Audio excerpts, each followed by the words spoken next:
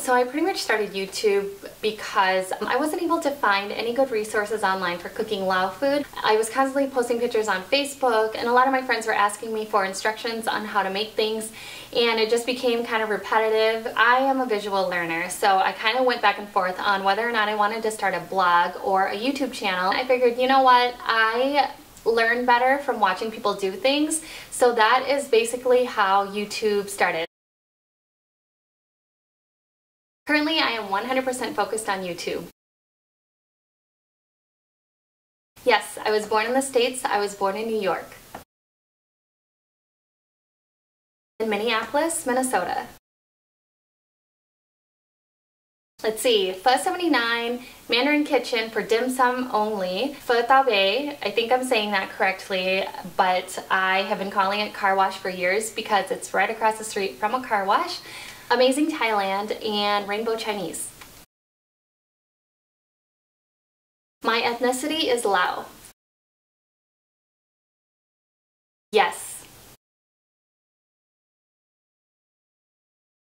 My mom is from the south, so Thai Thai, and my dad is from the north, so Sam Nua. My Lao is getting better. It was mixed with a lot of English, but I've started speaking more to my family in Lao because I just don't want to lose it, and I wished that when I was younger, you know, it was a cool thing to speak other languages, and I didn't really grow up that way because all I wanted to do was be super American. I mean, I can't really hold a conversation with my grandparents, but with my mom and like my aunts and uncles and stuff, you know, who understand English, I can speak to them in Lao, but it is mixed with English.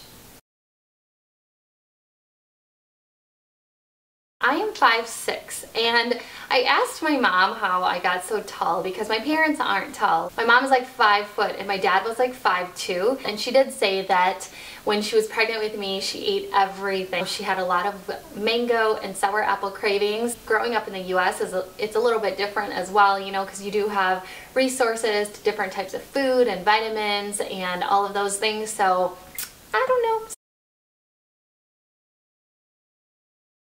I have never visited Laos, and up until last year I never really had a huge desire to. I think it was because my parents kind of like scared me from their visits and everything. They would go to the villages. If I'm being honest, I'm just not accustomed to that, so it did scare me, but most recently I have been thinking about going. I am planning to go either by the end of this year or early next year. Nam khao. If you guys don't know what that is, it's a crispy rice salad with fermented sour pork and like pork skin and fresh herbs. I could probably eat that every day, and there is a video on that if you guys want to check that out. I would have to say dumplings, gnocchi, thick noodles, anything that's savory or dense I really like. Anything vanilla. It could be vanilla ice cream, vanilla cheesecake. I'm not a big fan of chocolate, so that's why I love vanilla anything. Watermelon and Asian pear. I probably do dim sum every few months. Mandarin Kitchen is my favorite place for dim sum here in the city. I used to host dot scene parties. I love anything where you can bring a group of people together to eat. You don't really need an excuse for that, and when food can be enjoyed with lots of people, I think it tastes better. Honestly, I'm not good at following instructions. Rice over the stove. Prime rib, and it's something that my friends still talk about to this day.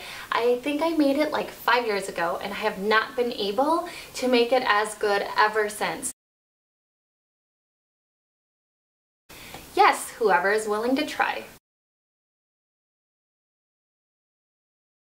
Elf, The Blind Side, Frozen, Devil Wears Prada, and Matilda. Sour Patch Kids by Bryce Vine. I'm going to have to play a little clip for you guys because that is my life motto.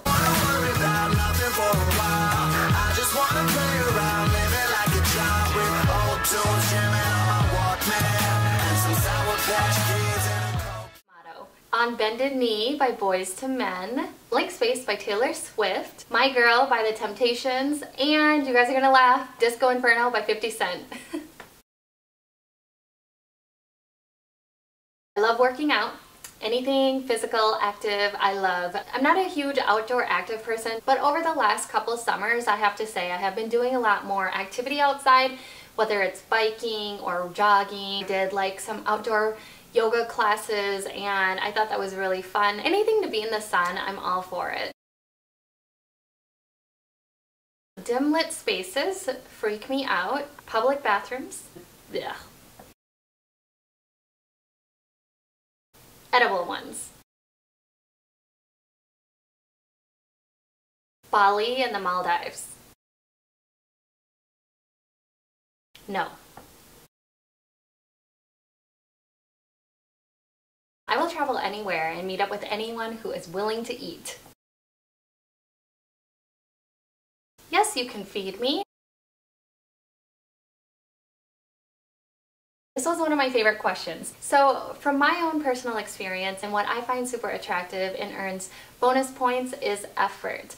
And this goes for me in all of my relationships, whether it's a romantic one or in my friendships or whatever. I love people who take the time to listen to things that I am interested in or things that I enjoy doing or eating, restaurants that I like going to. For me, a perfect date would be someone who takes the time to figure out what your interests are. So if you did like a spin-off of a favorite pasta dish that I really liked, or you know, just knowing that you took the time to do some research on my interests, that would definitely score points, at least for me. If I had one last meal, it would be to cook for my parents. If you've been following me for a while, you know that my father passed away about 6 years ago. He never got the chance to see this side of me.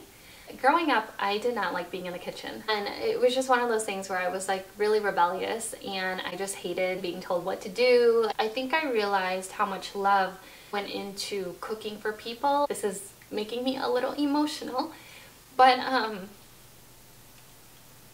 know that he's watching and that he sees that I am sharing my recipes and everything with the world, and I know that he's proud. But yes, if I was able to have one last meal with anyone, it would be with my parents. So that wraps up my get to know me video. If you guys like this type of video, please comment below and subscribe. I hope to see you guys around Facebook and Instagram and of course on YouTube. Bye!